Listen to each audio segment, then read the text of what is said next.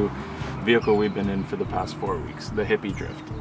We rented it from Hippie campers out of Cairns, and we've been driving down the east coast of it, and it's worked out pretty well for us. If you're a couple looking to travel economically for a good budget, this is definitely a vehicle for you. It's a Mitsubishi Express, so it's a smaller van, not very large inside, but as you can see it has a lot of good features and it will definitely get you where you need to go. We have one of the newer models. There are a lot of older models and some of them may not have all the features this one has or be quite as nice, but they should be roughly the same. One feature that I believe all of them has is the awning. It works well, it's a good awning, it provides nice shade and a good little area. The van comes fully equipped with everything you're going to need, including everything you'll need to cook with. It comes with plates, glasses, cookingware, kettles. Basically, you won't need anything to cook with this van, and it does also include a stove, which we'll get to. The front seat has seating for 2 and 2 seat belts. It's a manual transmission, so you'll have to be able to drive manual. It's easy to drive with power steering, and as a smaller van, it fits into any kind of parking stall you could imagine, and it also does fit into most underground parking areas. It includes a radio, which has CD, and room for an auxiliary cord to be plugged in so that you can plug in your phone. It also has a single cigarette lighter, which you can use to charge appliances. When you receive it, it'll be set up like this, with a bench here. Our van included a TV with a DVD player and satellite. When you rent the van, you'll receive a bedding kit option for $20, and that bedding kit will include duvet here, sheets, towels, and pillows. The windows all have curtains, including on the front, to block out light, and the 2 windows in ours both open and are fixed with bug screens.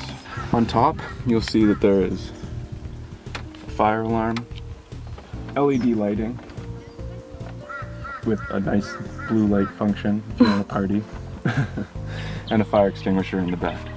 This is the interior of the Hippie Drift without bedding on the bed. It's very easy to set up. That section that you saw before pulls out, and then you place the cushions across it.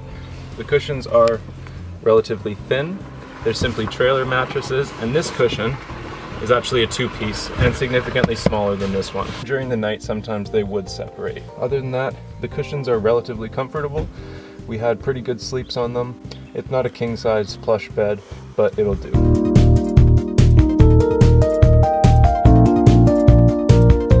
Here's the bed fully set up and takes up the entire interior of the van. If you are a tall person, being 6'2", I have to move the seats forwards a tiny bit so that I feel like I can actually stretch up. The bed is just big enough for someone who's in the taller range, but it is big enough for 2 people and it's been comfortable. The rear of the van is nicely set up for cooking and cleaning. It includes a little bit of storage space. There's not quite enough. These 2 drawers can be used for storage. The bottom drawer here houses a battery, and this is the battery monitor. The vehicle is fitted with a dual battery system, which allows the fridge to continue running. However, we've found, with our vehicle at least, that as soon as the power monitor drops below 12 volts, our fridge ceases to function. So when we park for a night and are not plugged into main power, our fridge does not function anymore. It operates while driving, and if we're plugged into main power at a caravan park. There's 4 plugs here, which only provide power when you are plugged into an exterior power source.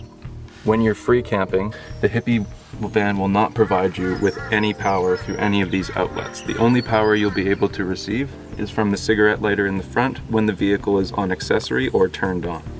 When you go to a caravan park, they provide you with an extension cord, and like most campers, you can plug into main power through this, and that will allow you to use these 4 plugs in the rear of the vehicle. During regular operation, the fridge continues to work, and it's a reasonable sized fridge. It can fit. It comes with a freezer and enough room for any kind of groceries you might want. Additional cutlery is also supplied. Everything you'll need: can openers, knives, ladles, everything you'll ever need to cook. For $25, you'll also receive a small cooking stove, which works well and operates off of butane containers. There's also a sink here, which operates with a pump. We're currently pretty low on water, so it's not working very well. Normally, a lot of water would come out of there. It drains outside of the vehicle and is refilled from a 20-liter tank in the bottom.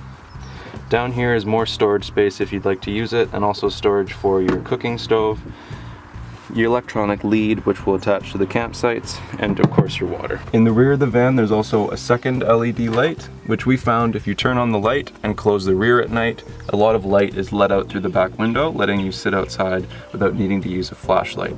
The van also comes with 2 roof racks on top. They're small roof racks and mainly just to hold the awning on, but if you wanted to put a surfboard or something on there, you would be able to. We've been living in the Hippie van for about 4 weeks now, and in general we've found it pretty good. It's gotten us everywhere we needed to go. It was great for us to camp in. We managed to do all of our own cooking, and we could sleep in it wherever we want. It was nice and cozy. And it was nice to have something that you didn't have to stay in a hotel or a hostel all the time with. The downsides that we did find to it were the fact that we didn't have any power available in the van most times. We did purchase an inverter, which we would use through the cigarette lighter when we were driving, and that allowed us to charge some objects. The other downside that we did find was because we freedom camped most of the time. In 4 weeks we stayed in only 3 caravan parks, and so other than the lack of having something to charge our electronics in the vehicle, we also found that having the fridge not work during the nights was sometimes a downside. The fridge would work when we were plugged into power or when we were driving, but on days when we were only doing about an hour of driving per day, it wasn't cold enough to keep things good, and so we had to really change the way we bought stuff. We couldn't buy any kind of perishables and keep them for very long. So we'd have to buy any meat that day, and we started using powdered milk instead of milk, because we couldn't keep it in the fridge for very long. Those were really the big downsides of it. Other than that, the bed wasn't as comfy as we really expected it to be. It was slightly uncomfortable, and the fact that the 2 mattresses are strange shapes was a little irritating sometimes with a hole being made in the bed. We compensated for that though by just making the sheets up very tight on the sides so that the hole didn't come up, and redoing the bed every day. And for the price, the Hippie van is a great commodity to use. It's a good van, the least expensive rental we could find in Australia, and we've had no mechanical problems. It's gotten us everywhere we wanted to go. The awning's been great. The kitchen's been really good. The sink is perfect. The 20-liter water supply was very good. We refilled that at various taps along the way. And just in general, we've had a lot of fun in it so far. I mean, there's not a lot of storage space inside of the van. That's one negative. But if you are careful with your storage, you can stuff most of your clothes into the side storage areas that you saw there. And you can fit your backpacks and all that kind of stuff underneath the bed, where there is a reasonable amount of storage. The van also comes with a safe, which is underneath the bed, which is secured to the vehicle and is locked with a passcode or a key. We found that almost everything on the Hippie van was in fairly good order. We received a new Hippie van, so it didn't have any of the problems of the older ones. We have seen older ones that didn't have awnings or didn't have TVs and satellite and such, so you might want to call and check what type of van you're going to be getting, if it's an older model or a newer one. But other than that, I think it's a great van for the price, and we've been really happy with it.